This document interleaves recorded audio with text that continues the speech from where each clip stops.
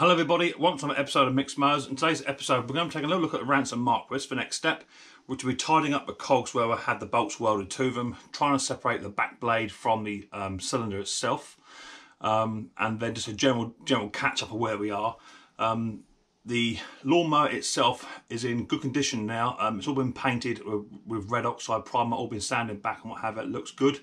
It's all now drying and all the rest of it. It's out on the washing line. Don't tell Mrs. P she'll do a nut. It's all outside on the washing line out there, hanging just outside the door. We have a nice big washing line, so I can use this end of it as a drying facility, which is fantastic. So that shouldn't take too long to dry out in this weather. It's nice and breezy, so it should be fine. So without further ado, let's get down and dirty and let's check out this Ransom Marquis and the cogs that need to be tidied up.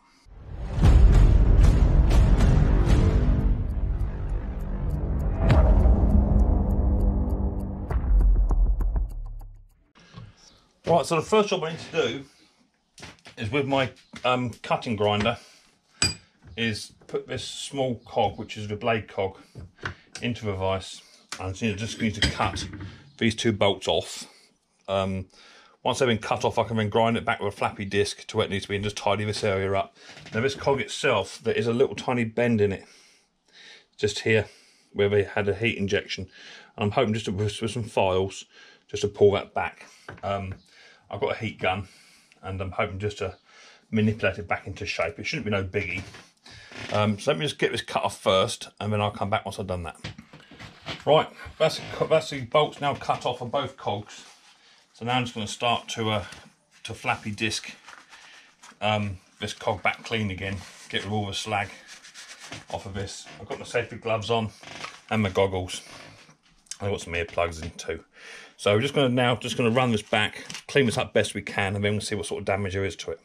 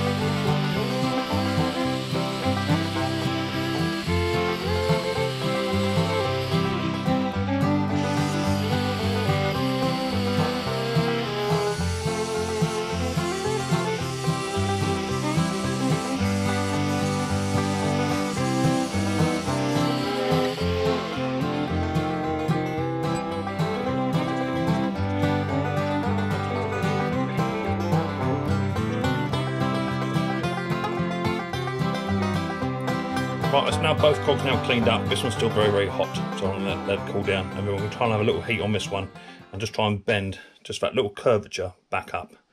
And that should be fine. It's just a little tiny, about 2 teeth want to be bent back up. So let me let this one cool down, put this one in a vise, start to inject some heat into it and see if we can't just bend that back where it needs to be. Right, so I've got to clean these teeth up first. So first of all, I've got a chainsaw file, because it's nice and rounded, and all I'm going to do is just going to start to incorporate that new running face edge back into here. Don't want to take too much material off. All I'm taking off is just the slag that came off of the weld. So just going to tidy it back up, and when you get a clean file all the way across, you know when to stop. It doesn't need a lot of work. We're not looking at butchering these teeth any more than what they need to be.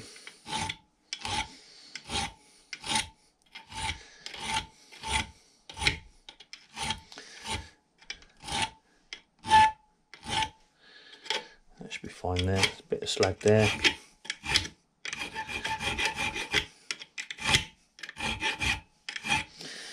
That tooth is a bit muller, to be fair. We'll take the rough edges off it. It should be fine.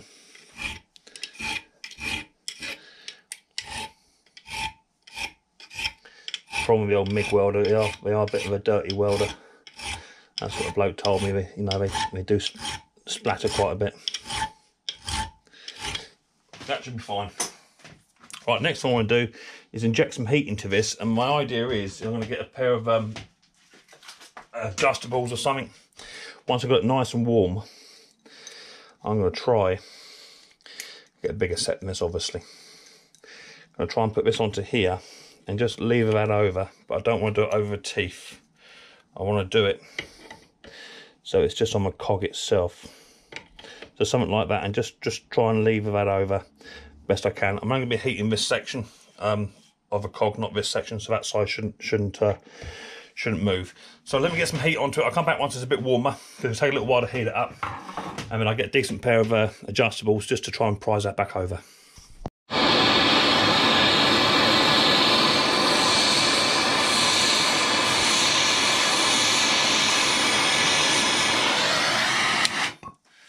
Well, that should be hot enough. Let's try and push this over. It is going.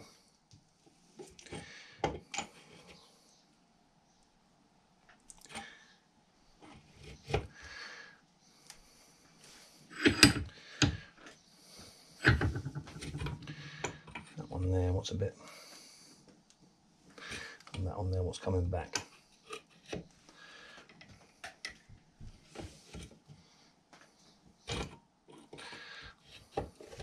This one here as well, one's just nicking back down.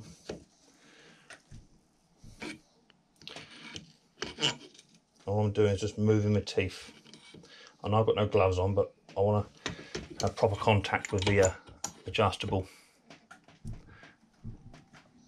whilst I'm doing this. And I think we're about there.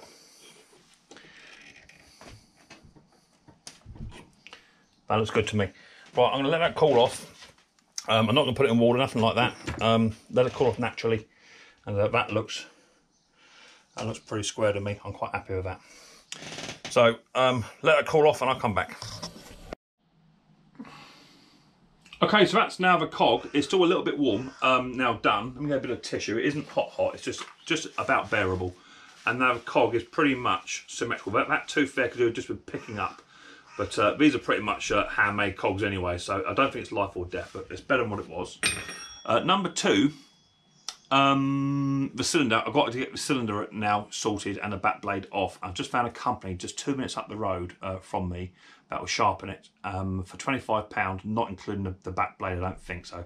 I think around about £30–40 to get this cylinder completely reground. So let's look over the bench and try and get this back blade off of the cylinder. Right, so here is the cylinder and the back blade. As you can see, these are countersunk flathead screws in here. They're big ones too. All I'm doing is using a bit of hot soapy water and anti-grease stuff, you know, and just trying to clean these screw heads up best I can. Oh, here comes Riley boy. Yeah, hang on, mate. Screw these heads up, clean these heads up best I can. And then once that's done, you can come and say hello to YouTube. Come on in. Once I've had a bit of a clean up, I'm then gonna, yes buddy? Why did you do that? Yeah, don't touch it, that's all wet. Don't go touching it. Yeah, well, come say hello to YouTube first. Oh, hi. There he is, there's the old main man. I'm so happy. Hang on a minute, let's do this first. Okay.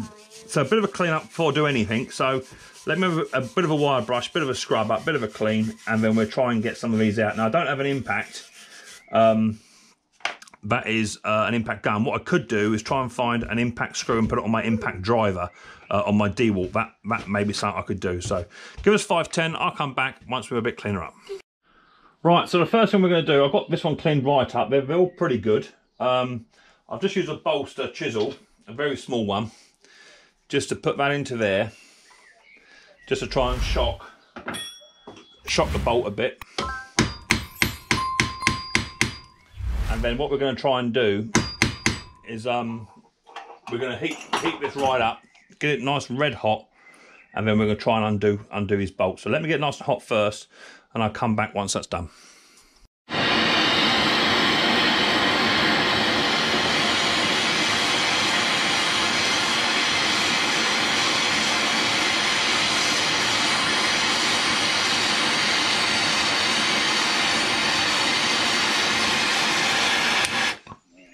Okay, so that's now got that nice and warm. So what we're going to try and do now is put this screwdriver in. We'll try and turn it by hand first. It ain't going to happen. So we'll try and impact it.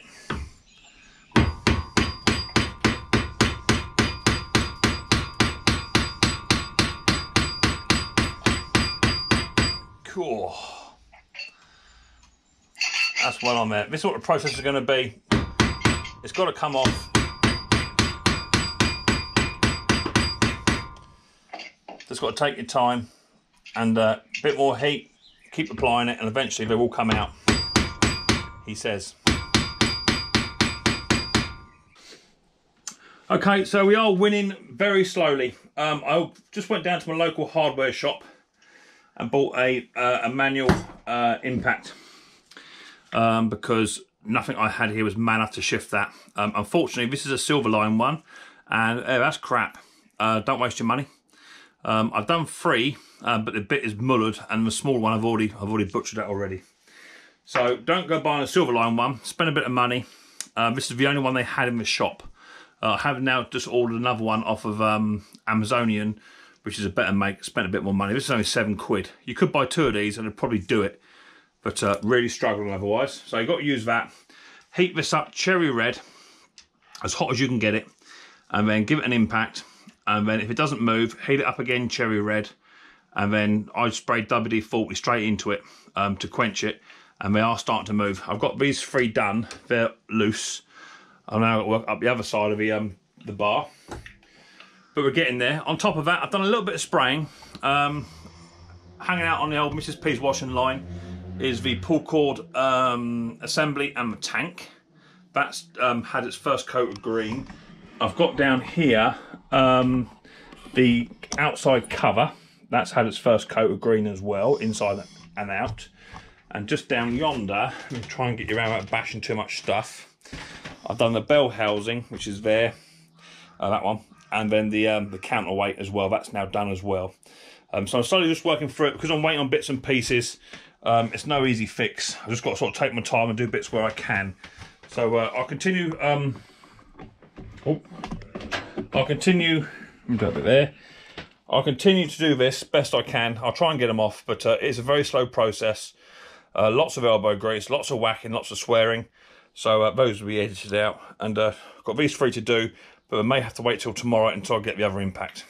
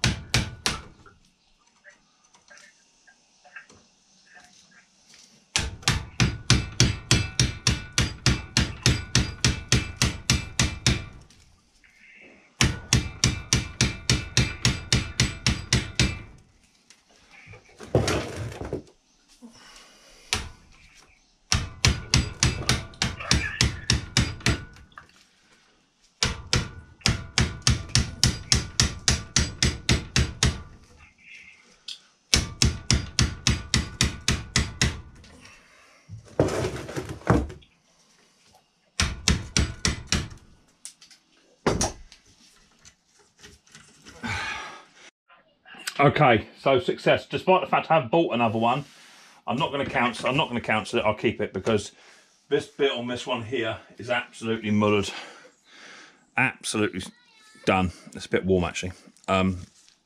Twisted like anything, so that's no good. I couldn't really find where to buy just the bits for that, but I've got a new one coming, which is a much better quality. And as you can see, I've now got all. I don't want to drop these because that's red hot. All 6 of these are now loose. So now what I'm going to do is remove this back blade once it's cooled down a smidge.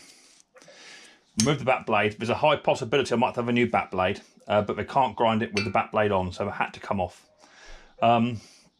back blade to come off, put the screws in the pot out the way, and then I'm going to paint this cartridge or cylinder up, because when they sharpen it, I want to be able to see the nice clean edge. It'd be a bit of a pickle to sort of paint once it's been ground. Otherwise, you won't see that nice fine edge that everyone likes to see. So, back blade off, lick of paint, and I'll come back when I've done that. Okay, and here we are so far. It's all had its first couple of coats, all looking rather good, I think. Just got to give the cylinder another coat. Let's only have one. I might even give it another green yet all over. We should wait and see, but this will be allowed to set overnight before the temperature drops too much. And have a look at it tomorrow. I've got the other exhaust coming for it. Hopefully that'll be here tomorrow. But apart from that, it's looking rather good. I'm quite impressed. Okay, so that's the Ransom Marquis now, well on the road to recovery. Super happy.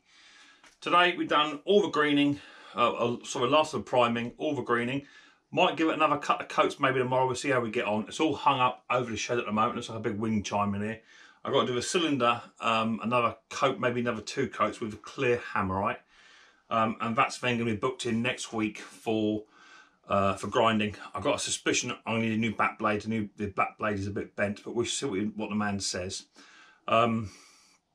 I've got the exhaust coming in, the original. That should be here any day, so that'll be sprayed up ready. So all that stuff can be sort of put together whilst the cylinder is off for spraying, off for grinding. I don't want to put anything together for the next couple of days. I want this paint to really harden off and really go off really well. It is an enamel paint, so I shouldn't need to be lacquered.